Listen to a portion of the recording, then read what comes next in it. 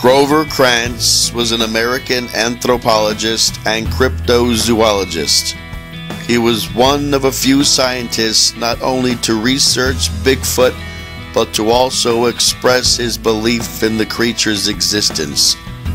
Throughout his professional career, Krantz authored more than 60 academic articles and 10 books on human evolution, and conducted field research in Europe, China, and Java.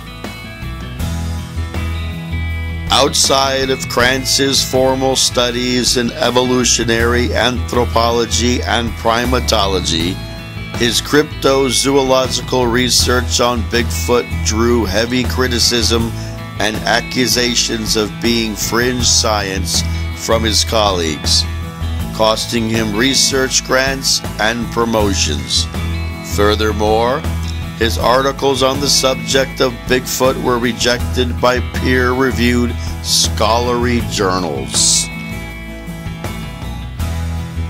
He has been described as being the only scientist and lone professional to seriously consider Bigfoot in his time, in a field largely dominated by amateur naturalists.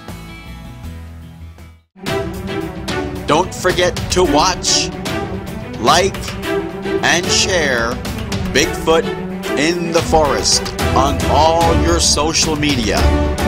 And don't forget, Bigfoot's on Etsy, YouTube,